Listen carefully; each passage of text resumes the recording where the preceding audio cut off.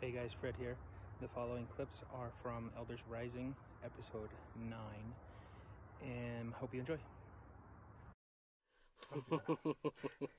There was one other verse that I was going to read in 4th Nephi. What is it? 46. It's just the one that, the last sentence in it says something to the effect of like, they trafficked in all manners of traffic. And the thing that came to my mind was human trafficking. Verse 46.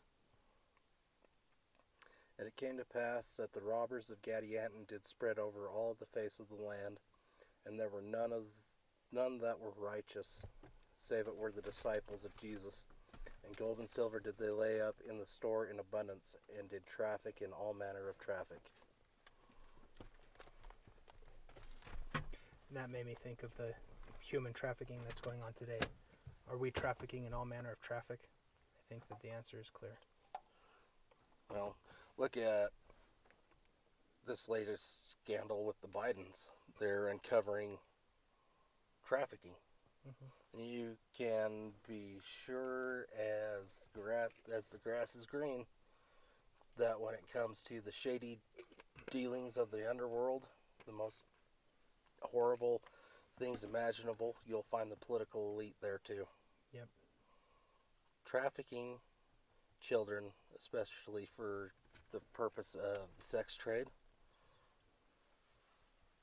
I don't think there's anything worse that you could go up to the Lord with at the end. As, yeah, I traffic children for perverted pleasures.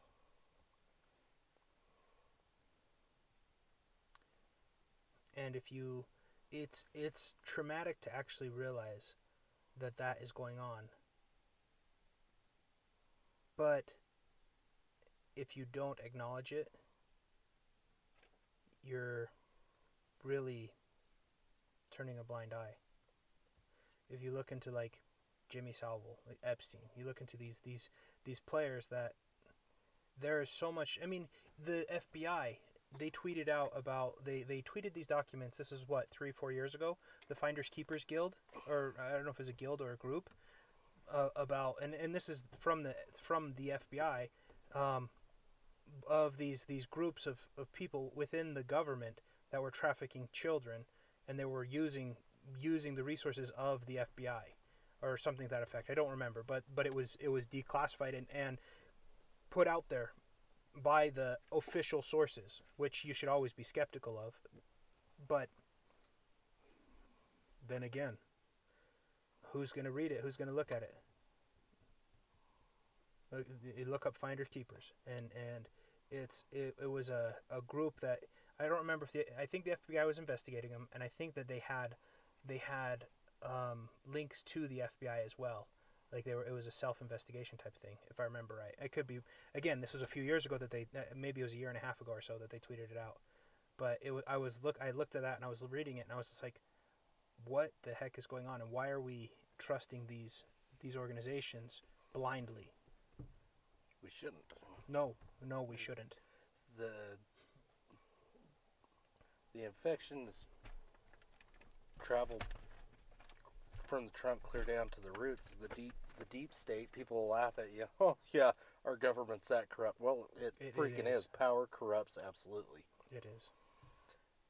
And to place your trust in a 3-letter government agency, I don't know why you would. They've proven themselves time and time again that they are not to be trusted. Look at the ATF and the FBI in the 90s. Ruby Ridge, Waco. In Ruby Ridge, yes, there was evidence of a crime having been committed, and they got way out of hand. They killed Randy Weaver's son, his dog, and his wife, shot him and his friend over what, 1/4 of an inch on a barrel of a shotgun? A law that shouldn't exist anyway? And people are like, oh, well, he shouldn't have broke the law. Well, you're only required to follow the laws if they are just and righteous. And we have that argument with people in the church all the time. Well, we're supposed to honor and uphold the law. Yes, as long as that law is righteous and just. the Nazis that were killing Jews, they were upholding the law. Law is not a good basis off of what is moral and what is right. And you look at Waco, everybody says that, yeah, well, when they decided to raid the compound, Dave Koresh had the people light it on fire. I don't believe that's true, because for the entire time, they were saying, we want a peaceful outcome to this, and they had one set up. The FBI got impatient. They started running the tanks in and pumping gas into the buildings, and by that time the power had been shut off, and so they were lighting everything with their little kerosene lamps, knocked those over, started the whole place on fire, killed 70 some odd people, mostly women and children, and there was not any evidence of any crime ever committed. Not one. They had speculation, and the ATF rolled up, and I believe they shot a dog. So you have two armed groups facing off, there's a shot fired, what's naturally going to happen? If you're sitting in your place minding your own business, which they were doing, and they were armed, which they had the right to be, so they exchanged fire and started this siege. Over what? They still really don't know. But everybody's like, yeah, they should have just gone along. Why? Where do you draw the line of, just giving in to the despotic demands of the government, or living your own life? Yeah, they were a religious commune, and they were kind of weird, but that's not reason, and that's not justification to just kill people. And if you look back in more recent history, and it was 2016 when they killed Lavoy Finicum at the Mulholland Wildlife Refuge up in Oregon. Yeah, I mean, what they were doing up there, they probably really shouldn't have been that involved with it, but they were standing up for what they believed. They were well within their rights to create a militia and stand their grounds based off the Constitution. Well, Lavoy Finicum and a couple other people were on their way in to go talk to the sheriff. The FBI sets up a roadblock. And I watched the video, without any other kind of rules of engagement, they just start shooting at the truck. So he goes off the side, and Lavoy gets out of the truck and goes walking around, and he's already been shot at this point. And he's trying to show one of the FBI agents that he's been shot.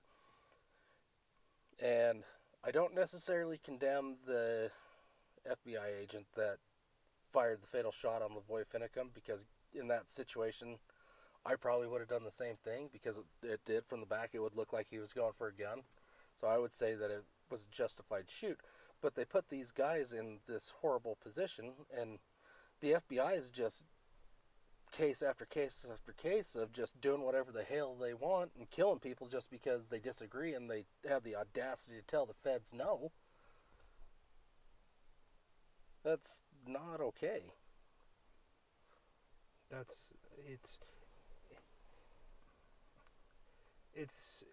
the thing that I was thinking of is, like, if you're curious about how bad